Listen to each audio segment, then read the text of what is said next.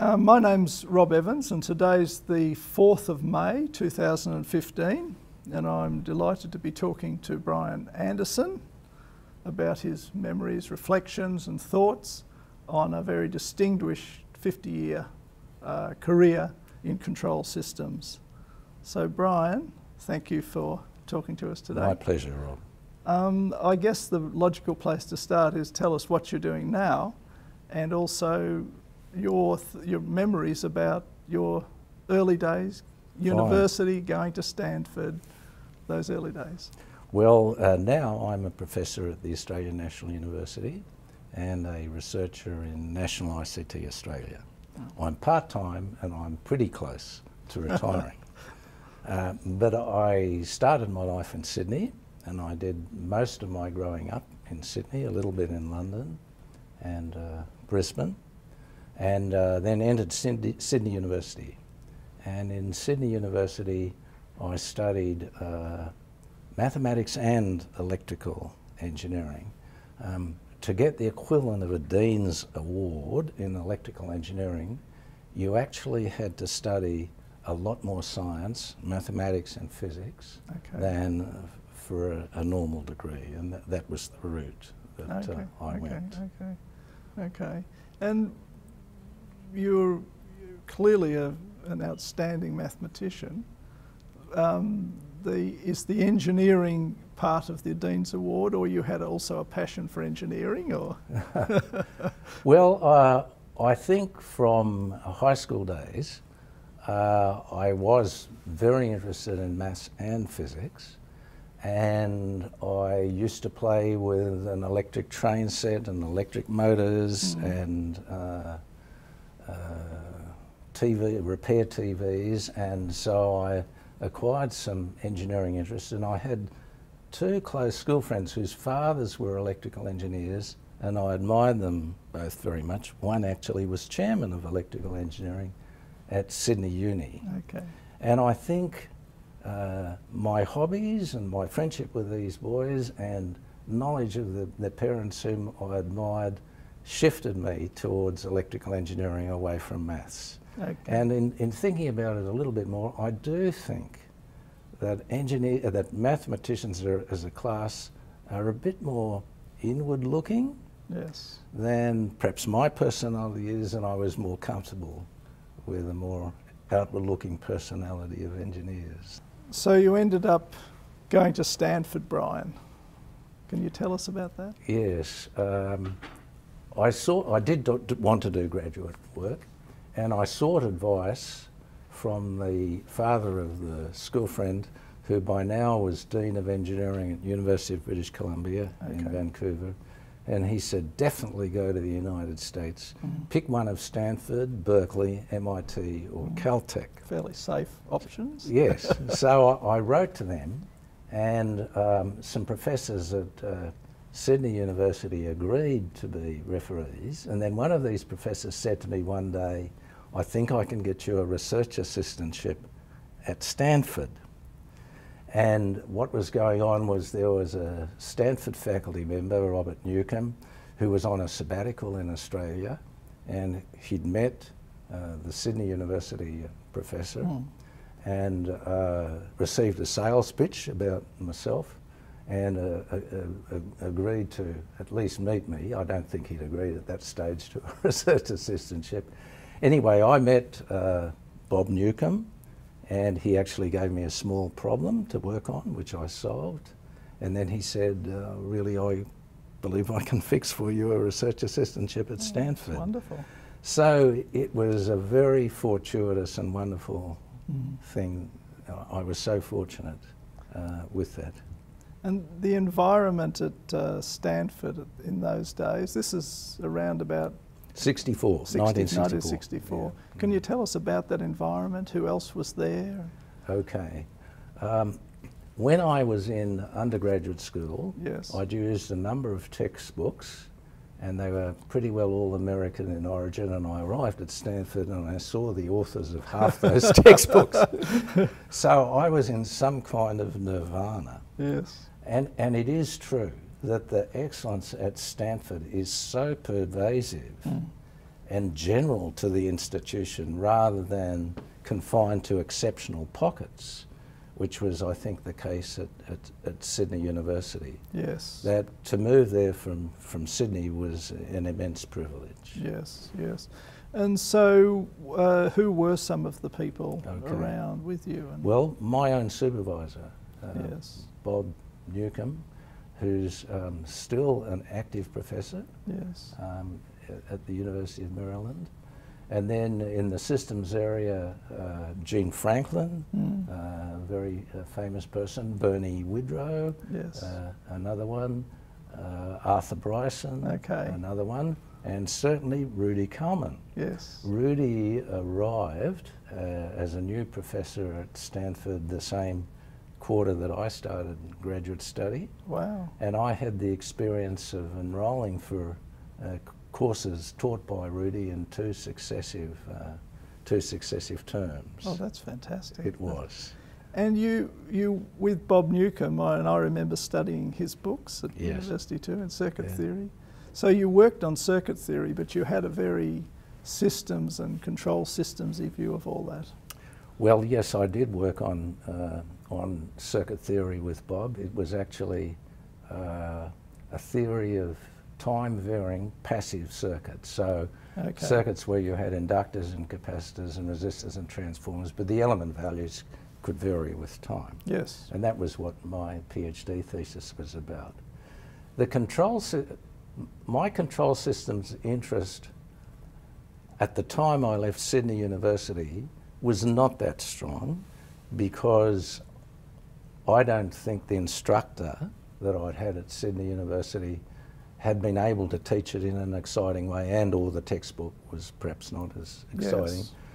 And what absolutely tipped the balance was attending the lectures by Rudy Kalman. Yes, I can imagine. It was a challenge to keep up with them, and I enjoyed that challenge and was able to handle it.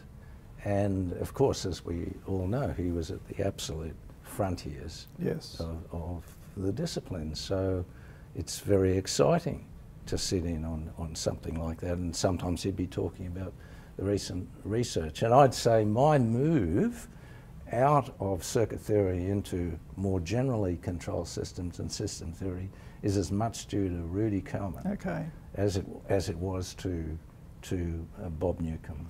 And a lot of your work involves spectral factorisation and things like that in your PhD.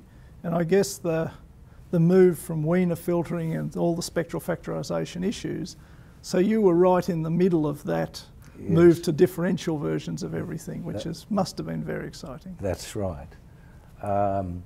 There is a way of looking at classical passive network synthesis and of Wiener and even Kalman filtering and of linear optimal control using this tool called spectral factorisation. Yes. And I had different insights into spectral factorisation from my own reading, plus working with Bob on my thesis and with Rudy. Yes, yes, yeah. I remember reading some of your stuff on that, and I was struck by the fact that from that perspective you could see all those advances in one shot, and it was quite a remarkable thing. There's one more thing I might mention, that I had a discussion with Rudy one day about an unfinished aspect of some work he had done, and he encouraged me to work on it, and I worked on it and wrote up something as a paper, and he went through it and he tore that paper to shreds, not from the point of view of the technical content, but the writing style. Okay. And I learnt an enormous amount about technical writing, valuable stuff. Fantastic. From being put through the ringer by Rudy Kalman. And I suppose many others were also put through the ringer by Rudy. He's a tough guy.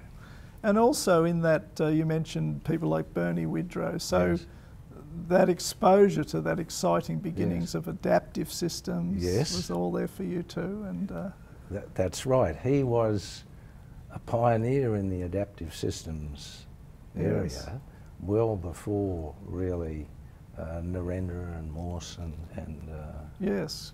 so on. Yes, from a signal processing point of view. Of yes, course, yes. Yeah. But your contributions have spanned signal processing, Yes, control, yes, communications. yes, So yes. it sort of all makes sense when you hear that Yeah, that background. Yes.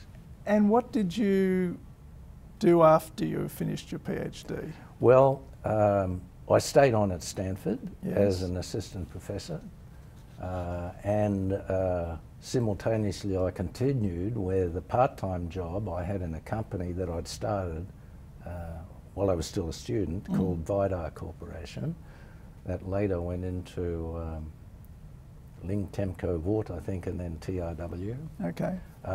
It was originally a startup done by Stanford professor Malcolm McWhorter. And then after a year I returned to Australia. Okay, okay. And why did you return? I mean, you obviously, from that jumping off point, you could have had anything. Yes, yes. Well, there's no question that the technical environment in America... We're glad you did, by the way. The technical environment in America, and in particular at Stanford, could not be bettered. Yes, no. But even in those days, I thought all other aspects of the life environment in which I was could be bettered by returning to Australia. Okay. I think it's a wonderful country, and of course I had friends and relatives here. I've always considered myself a sort of passionate Australian, and so it was a wish to come back.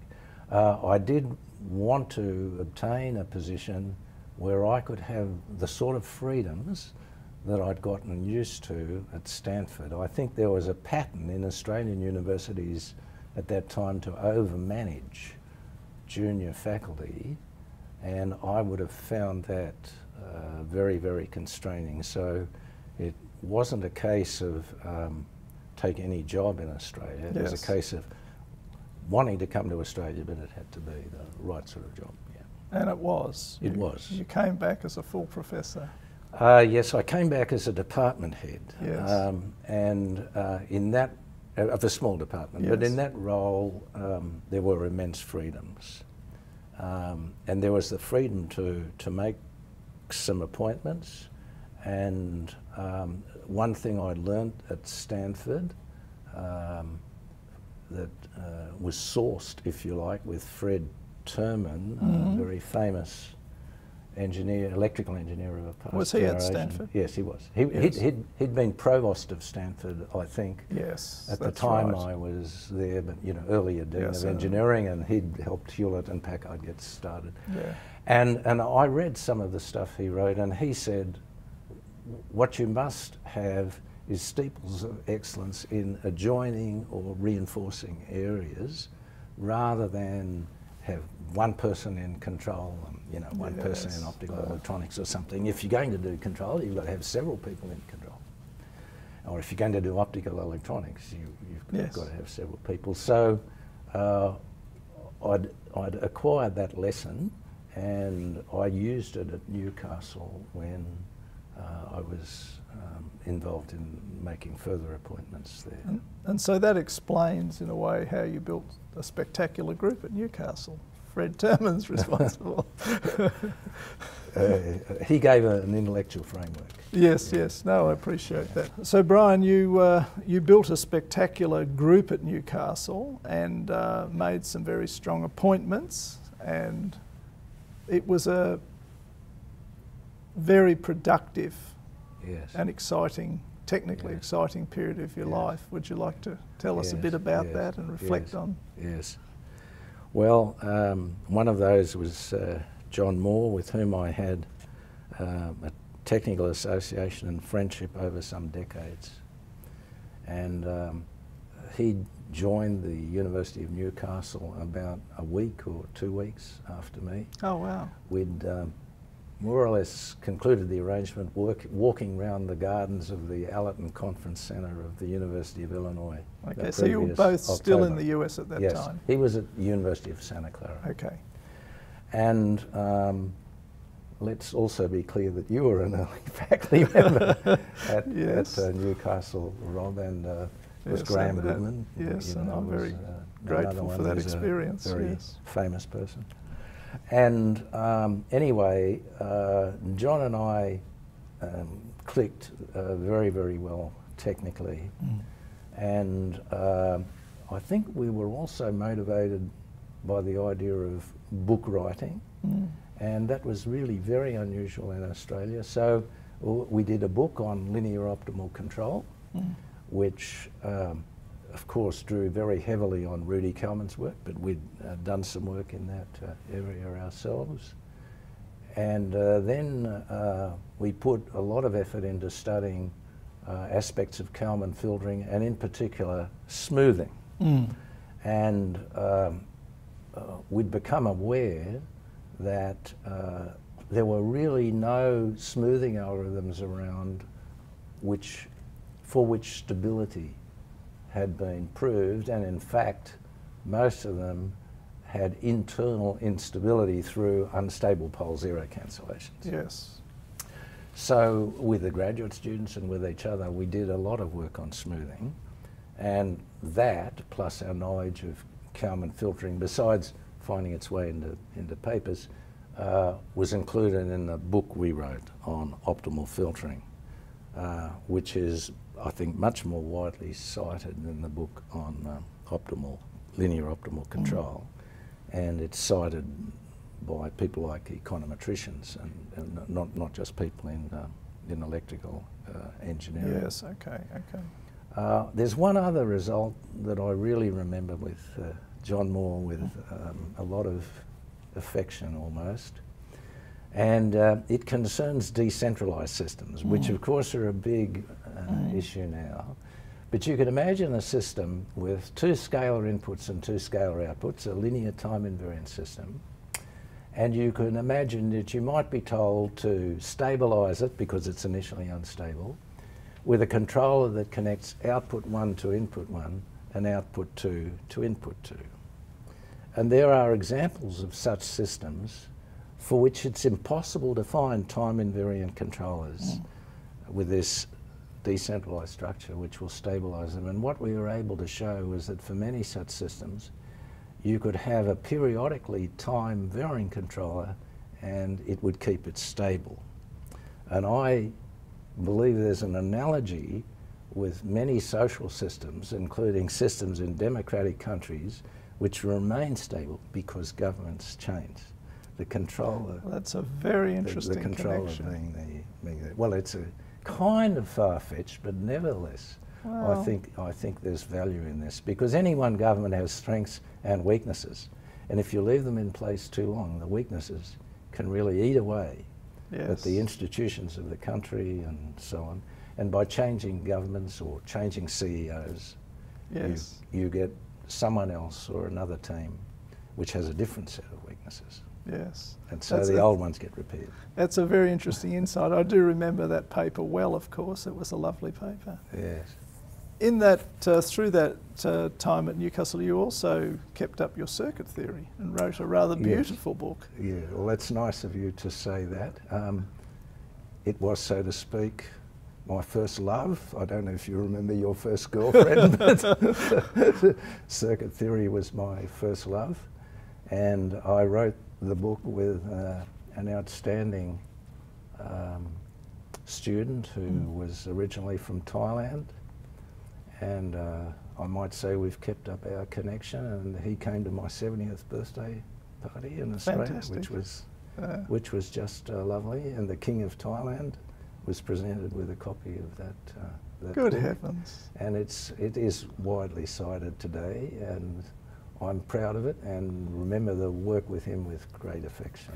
Yes, I often look at that book too. Okay. I find it a remarkable book, actually. Right. And and do you have any sadness that circuit theory and synthesis and all those areas are sort of very rarely taught in electrical engineering courses these days? It was a lovely development. Yes, but I don't have sadness.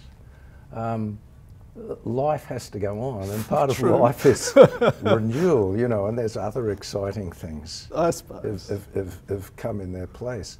I'd have to say I am critical that in my undergraduate electrical engineering course, there was so much attention given to vacuum tubes. Yes. And rather less, if you like, given to transistors. Yes. Yes. And life hadn't gone on enough yes. for the undergraduate course at Sydney Uni. Yes. Another result that I thought was remarkable from your time at Newcastle was your output feedback work. Do you have anything to say? It was a tough area. Well, we should recall what it is, right? You've got a linear system that's unstable, and in general it's got multiple inputs and multiple outputs, and one is looking for a constant feedback law, not dynamic but Yes. static, that when put round the system will stabilise it. And there is no simple solution to that problem, but what with Eli Jury and Neil Malbose we discovered was it was a special case treatable by a general theory logicians had developed, particularly a fellow called Tarski, but there was a mathematician called Seidenberg, that if you like provided a massive, massive generalisation to Ralph Hurwitz's criteria. And you could answer the question, yes there is or no there is not a stabilising feedback law. Yeah. And then with ability to solve multivariate polynomial equations, if there was a feedback law you could find one, because it was given as a real solution of these multivariate polynomial equations. The answer was depressingly technical. It wasn't. Yes.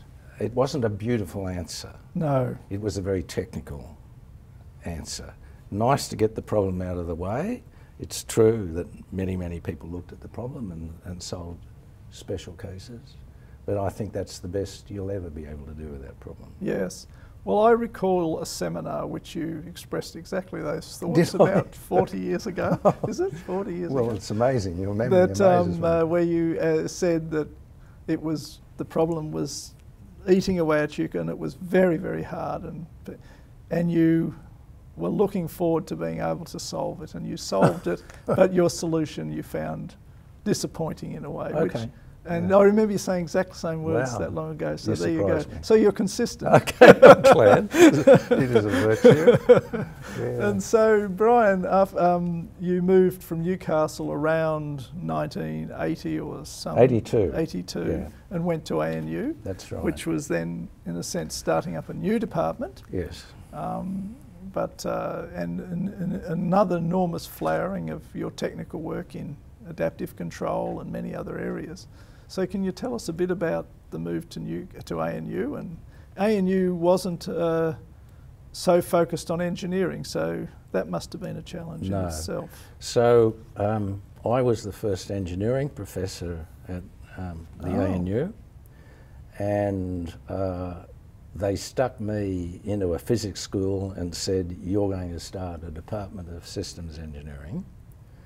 And the physics school had some very traditional physicists within it, which is code for saying there were many physicists who didn't really imagine engineering had much to offer intellectually and was, in intellectual terms, perhaps a pygmy next to the giant of physics. Okay. So there was, from some parts of the physics school, clear, hostility to us, because couldn't the money have been better spent on more physics? Anyway, you can live with that because we were a self-contained entity.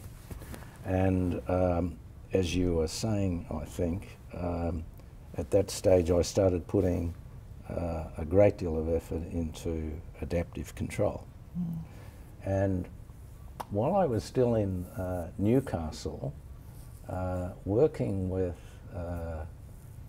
Rick Johnson, who's now at Cornell and doing other things, we'd established a sort of complicated condition to guarantee exponentially fast convergence and therefore robust behaviour in many cases of a number of adaptive control algorithms.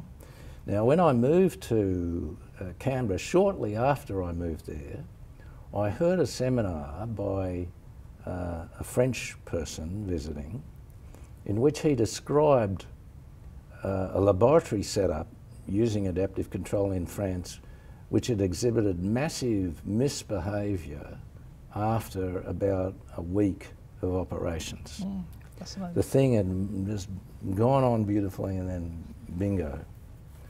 Probably an analogue to governments there as well. Yes. And then I heard about such a phenomenon in some other place, I can't remember where. And then I, using an Apple II Plus computer, and in case you don't know what its memory was, it was 64K, using an Apple II Plus computer in a language called BASIC, I had an idea of why this was occurring, and I simulated it at home, and I got this behaviour after 45 minutes. And that behaviour was explicable using the tools that I'd developed with Rick Johnson at Newcastle. And essentially, if you don't give enough excitation to an adaptive system, and the adaptive system's got an implicit or explicit identifier in there, in an insufficiently excited state, it will make a mistake with the identification, or the identified parameters will drift round. And you can drift to a region where you get instability and so violent oscillations. So that was also the notion of the persistency of excitation and the mechanism whereby unexpected oscillations could occur could really also explain what became known as the Rawls or Rawls-Athens. Yes. I think counterexample. They asserted that no adaptive control algorithm could work. And that was an incorrect assertion, of course. And what they were really observing in their experimental work was what happened when there was an absence of persistency of excitation. Yes. There need to be some unmodelled dynamics and so on, along with it too in their example, but it's essentially absence of persistency of excitation. And you're a keen windsurfer, whereas keen went for a long time. So I guess that's where the name of the windsurfer approach came from. The windsurfer approach to adaptive control certainly came from my thinking about how I'd learnt windsurfing. Yes. Now, I know I'm talking to one of Australia's ace windsurfers. Maybe you're a bit slower these days. Yes. But there is a process of learning where you can do certain things but you can't do the next stage. And you try doing the next stage and you fall over, or you do it with great difficulty, and gradually you master the next stage. And then you go on to the next stage beyond that and learn or fall, or with great difficulty master it, and then so on. So you progressively, partly through experiment at the boundaries of your abilities, push out what your abilities are. It's the same really as learning tennis or something like that.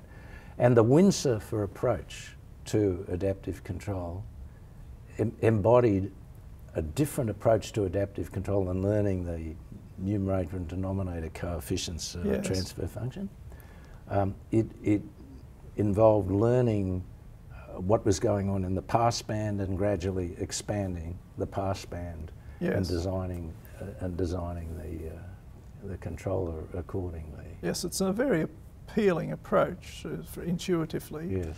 It makes a lot of sense. And I really came at it through thinking about windsurfing. Windsurfing is a wonderful example of adaptive control in the humans that control it. That is.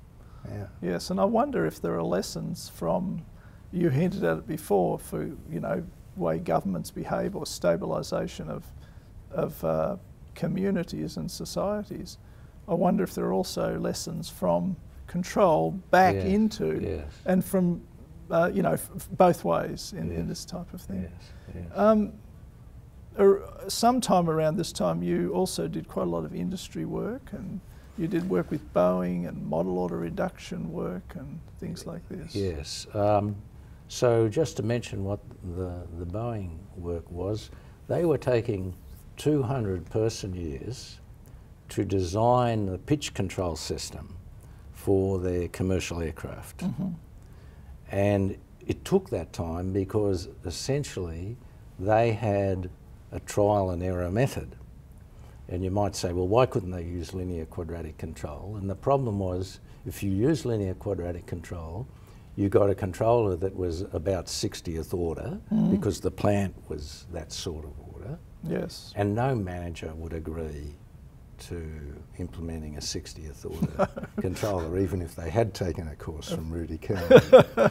Yes. So Boeing were insistent on having a low order controller which you could sort of get a feel for. And so, yes, that was the problem I worked on, and I had a Boeing engineer with me for a year in Australia, and it later gave rise to a bunch of papers, and I wrote a textbook with a Japanese professor on model and controller reduction. He'd been a visitor with me for a year in Australia too, and that was his specialty in Japan. Yes, I think this is a really important area because, as you say, even in the days of lots of computation capability and everything else, in the end, if you end up with a higher order controller, somewhere there are people involved and they don't understand it, or it is much harder to implement than you think or something. Well, that's right. And any time we implement a controller, we cross our fingers that the unmodelled aspects are not going to bite us in the backside. Exactly. And if it's a 55th order controller, who knows? You know, there's a big possibility for getting things wrong in terms of truncation of coefficients and the like. Yeah. One of the big things that you got involved with in your time at ANU was becoming president of IFAC, the International Federation of Automatic Control. Yes. And I think at the time you got involved, it may be involved between 50 and 60 countries were represented on IFAC.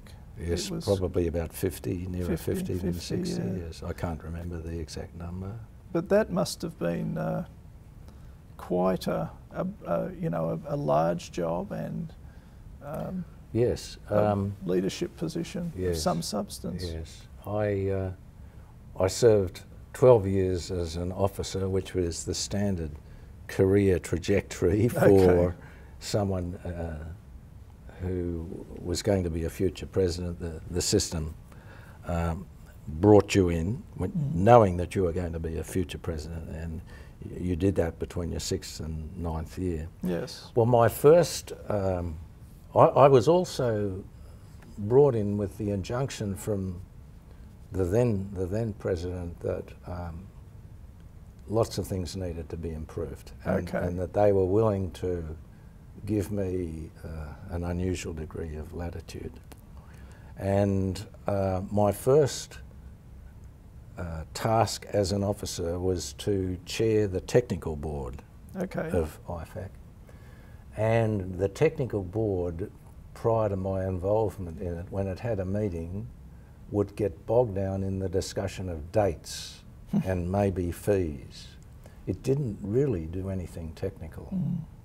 So with some very able vice presidents of the technical board whom I got on side, including Leonard Jung, who was my successor as the chairman of the technical board 3 years later, we revamped what the technical board did. We put some structure around the sequences of meetings. We got processes to evaluate the quality of a proposal. We stopped focusing on dates. We got some feedback after meetings, and then we started focusing on the publications. Having done something about the meetings, we started focusing on the publications. At the time I became Vice President of IFAC and Chair of the Technical Board, there was just Automatica. Okay. And now you would know there's a range of Yes. IFAC affiliated journals. And sometime in this, during this period, we also established agreements with the ACC, the European Control Conference, the Latin American Control Conference, and the Asian Control Conference to do things in conjunction with them, so to speak, which was a very good move, and it helped stop any evolution of a alternative Yes. to IFAC. One of the challenges in those times, and the date's quite important, I became a Vice President in 1984. The Soviet Union still existed, and the upper level positions of IFAC were, so to speak, divided by arrangement between, I'll call them East Bloc countries and everybody else. And that meant that sometimes you didn't always get particularly able people, in the roles. And people would come to a council meeting and have an interpreter. Well, that you really can't have an easy council meeting if people have got interpreters whispering in their ears. It stops a certain spontaneity and creativity of deliberations. And the people are unsure of themselves and so on. So that was an issue that we had to deal with. Mind you, there were some excellent people from those East Bloc countries, and Boris Tam and Tibor Vamos were two presidents, and they were outstanding. But we had to have a large number of people in senior IFAC positions from the countries, and it sort of tailed off. Okay.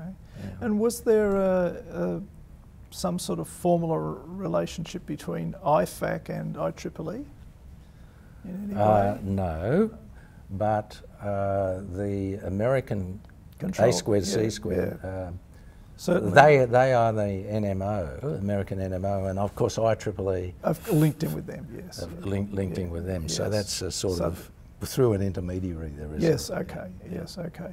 And I guess the other thing that occurs to me, you have some very productive collaborations in Europe. Yes. Were they as a result of you spending a lot of time with IFAC, or was it before that, or that's nothing to do with that? No. If I look at the three greatest collaborators that I think I've had in Europe, and I've had many, and some have been very substantial, but the three greatest were Mohamed Mansour at Swiss Federal Institute of Technology in Zurich, Michel Gevers at Catholic University of Louvain, at Louvain-la-Neuve, that's the French one, and Manfred Deisler at the Technical University of Vienna. And all three arose independently of IFAC and probably started before IFAC. That having been said, the IFAC Secretariat is located 20 kilometres or something outside of Vienna.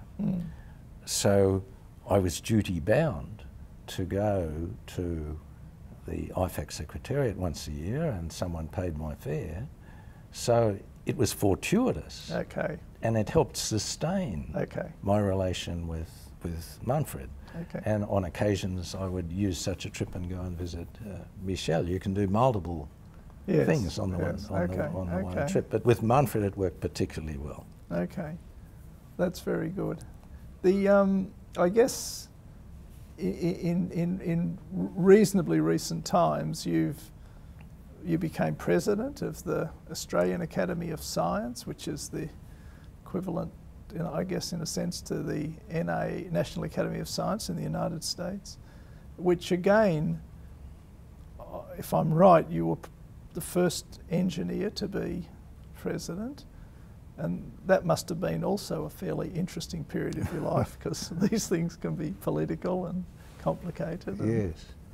Well, there may have been other people with engineering qualifications. I'm not sure who, okay. you know, been biologists or something or other. But yes, I was the first sort of genuine engineer. I don't think that created any hassles, problems at all. Okay. Which I'm pleased about, and I mean it indicates a certain maturity, you might say, yes, of people in that academy. Of course, in such a role, there are challenges, and one of the challenges that I thought we faced was a general low interest by the federal government in funding of R&D, and a sense of disenchantment in the government with universities. Also the minister who looked after higher education was not particularly close to the Prime Minister, and the way government in Australia works, as I'm sure you know, is that some ministers have the ear of the Prime Minister more than others. And that's, you know, useful if you can convince this minister of the merits of a particular course of action. Yes, yes. So for me, the biggest issue when I was president was trying to do something about this.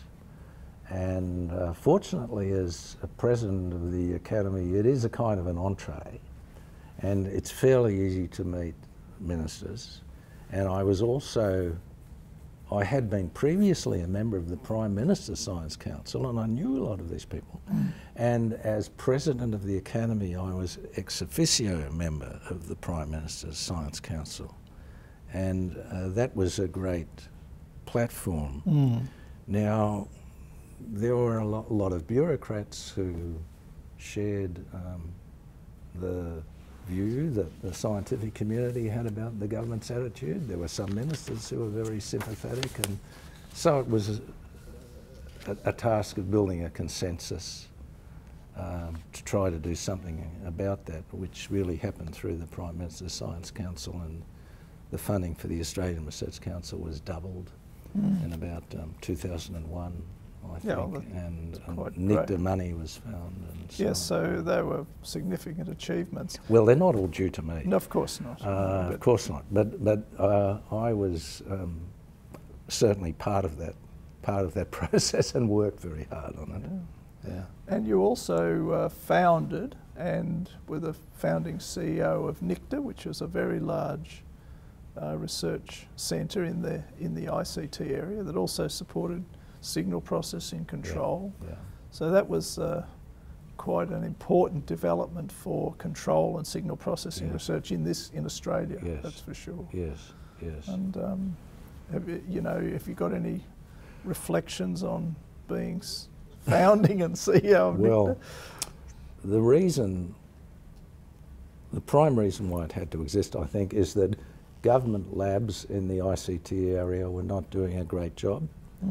And insofar as you can make international comparisons, the universities weren't doing a great job in the computer science area. And it's better in communications, but computer science was pretty bad.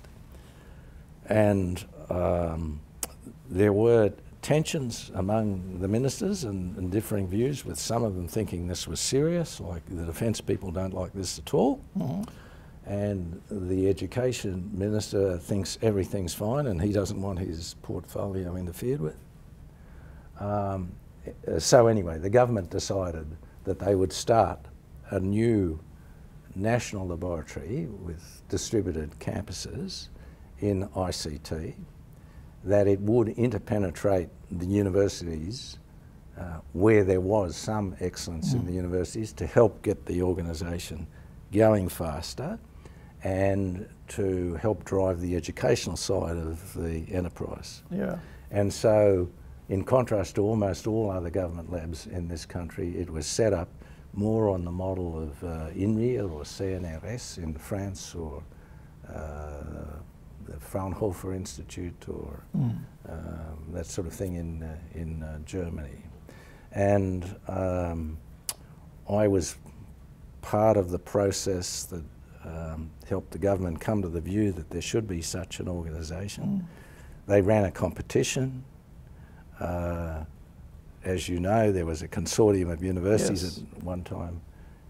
Your university was a member, dropped out and later joined, fortunately.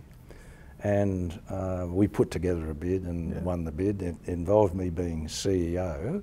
I don't think it would have been successful otherwise, because I was kind of a trusted figure. Yes, yes. And, but I put a limit on it of a year. Okay. And I had to do it in Sydney. Yes. And I found it very difficult to operate out of another city which was not my home, with my wife back in Canberra. I can imagine. Never want to do that again. I have great respect for politicians who can travel to Canberra week after week from Perth or Adelaide. It must be horrible. Yeah. Anyway, that's Nectar. Brian, we talked a bit about your engagement with Boeing and industrial stuff from Stanford and Boeing, and many other cases that you didn't talk about, and also your government engagements. But do you want to talk a bit more about, because I know you've had many industrial engagements with Cochlear and many other companies. So perhaps I can mention two of the most interesting. So Cochlear Corporation is the world's major supplier of implanted bionic ears. Yes. They go in people who are maybe born deaf or have some serious problem. It's not one that's addressable with conventional hearing aids. Yes. So the company supplies, I'm guessing at the moment, 70% or so of the world's. I think they've done 300,000 worldwide.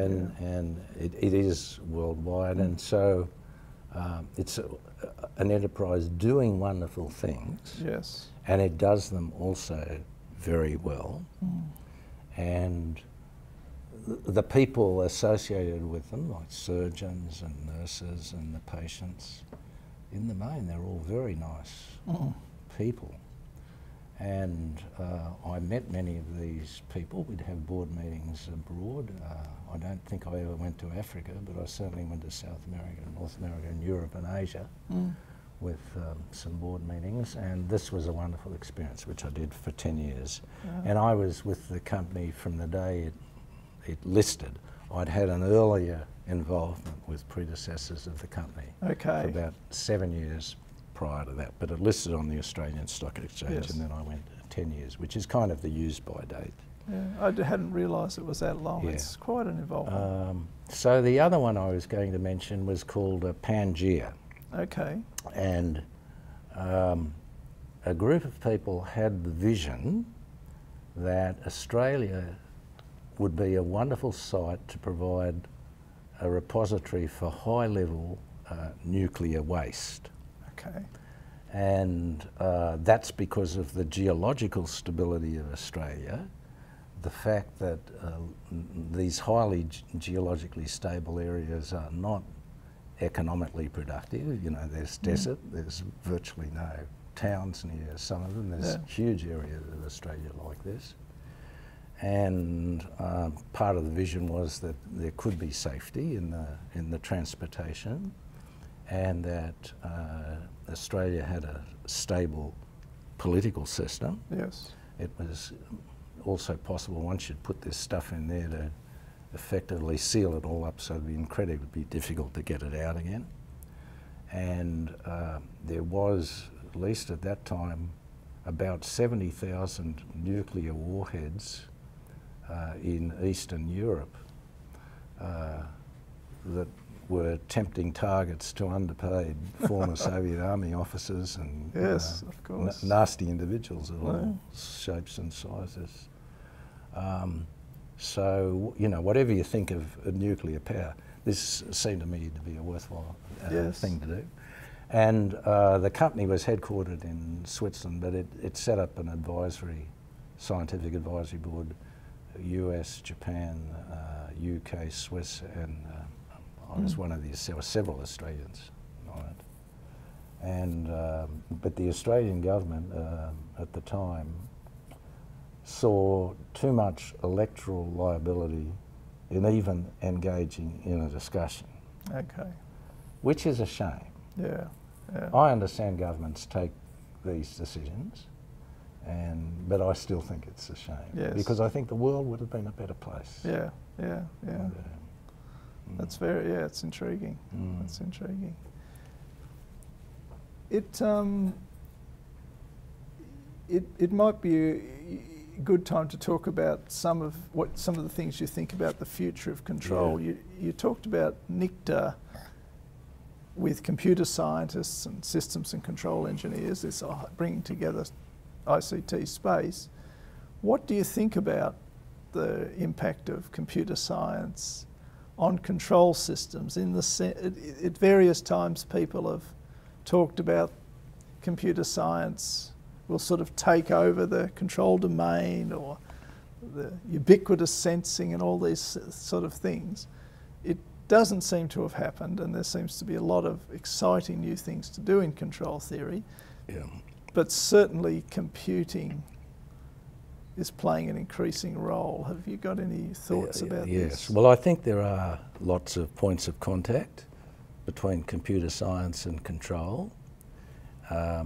Machine learning. Yes. The notion of doing things on a decentralised basis, event-based control is sort of a semi-computer science notion.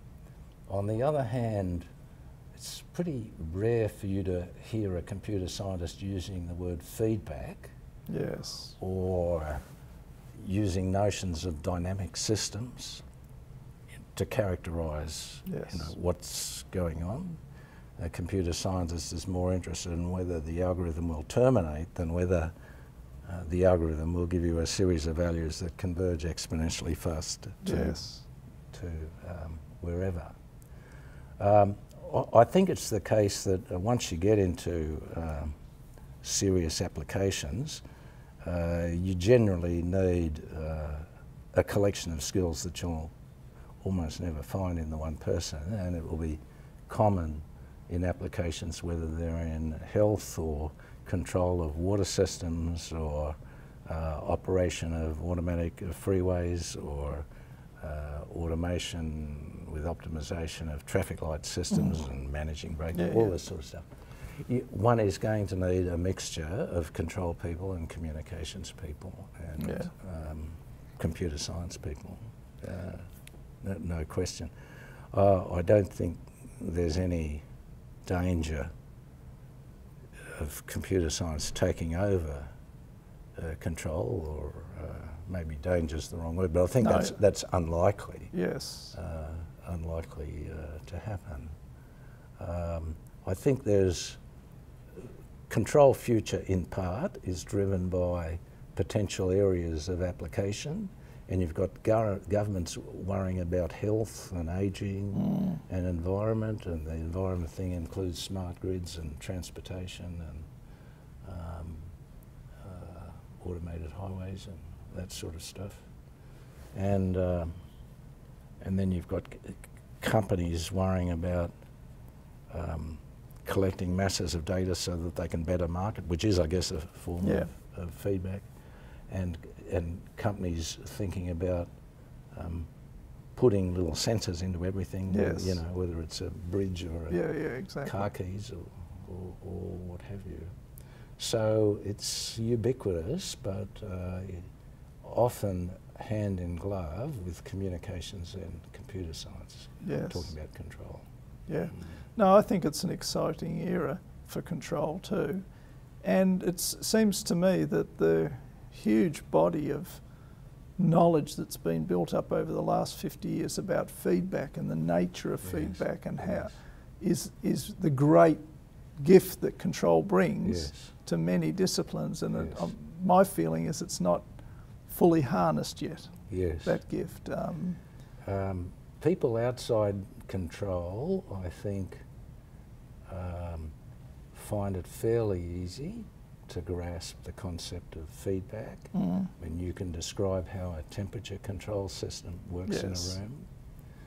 But when you move on to the notion that feedback can maybe destabilise oscillation and all that sort of thing, in other words, the dynamic side, it becomes intellectually far, far more complicated. Yeah, I think that's right. And but the control people, of course, are across that sort of Perhaps computer science courses should have some control courses in them too. I won't get into that. No, and it's been a fascinating discussion, Brian. Have you got any advice you would offer young researchers? I mean, I suppose particularly control researchers, but young people venturing into research careers? I think whatever your discipline is, it's great to be passionate about it, and it's great to be good at it. And then if you can try and associate with the very best people, you'll learn faster and maybe become a good person yourself. Okay, okay, that sounds like very wise advice. Thank you very much, Brian. You're welcome.